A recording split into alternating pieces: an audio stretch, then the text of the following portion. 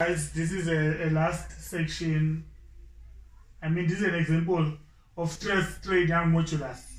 So this is one example which I said I will give you under stress and strain young modulus. For my example, you just have to check on the comment section and then you can try to add when we're done with the next session which should be hit. So now I'll do an example on a stress and strain and then a young modulus. Now this is taken from the past paper, remember. It says an elastic rod is 5 meters long with an area of 1.5 centimeters squared. So this is the original length, area is 1.5, and then it stretches. This is a change in length. This is a mass. Now let's write our data down. So for your data, you are given length original as 5 meters. You are also given area, which is 1.5 times 10 exponent negative 4 meters squared. I'm going from centimeter squared to meter squared. It is 10 exponent negative 2 all squared, which would be 10 exponent negative 4. And then your change in length is 0.075 times 10 exponent negative 2 meters.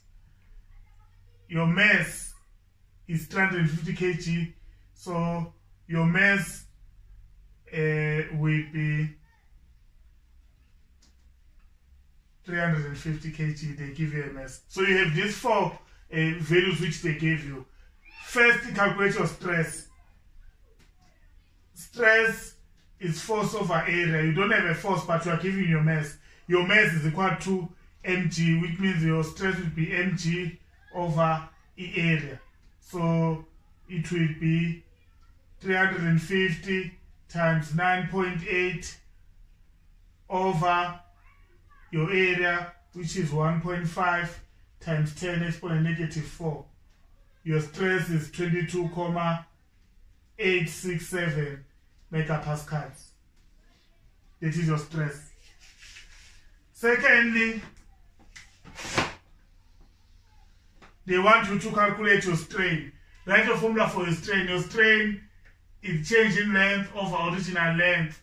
Your change in length is 0.075 times 10 exponent negative 2 divided by your original length, which is 5, and then your strain is 0.0015.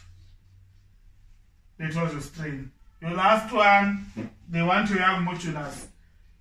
Young modulus is stress over strain, meaning it is 22,867 over 0.00015, and then your young modulus is 152.447 gigapascals.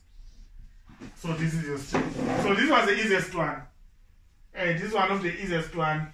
Remember your megapascals, you divided with 10 exponent 6, it was pascals, and then you converted your pascal to megapascals. You converted your pascal to gigapascals. Then that is your. So these are your three main items: stress, strain, young modulus. For more problems on stress and strain, you just have to check me on the comment section. Then I can upload another video in the near future when you request it regarding your stress and strain. But this was the easiest one.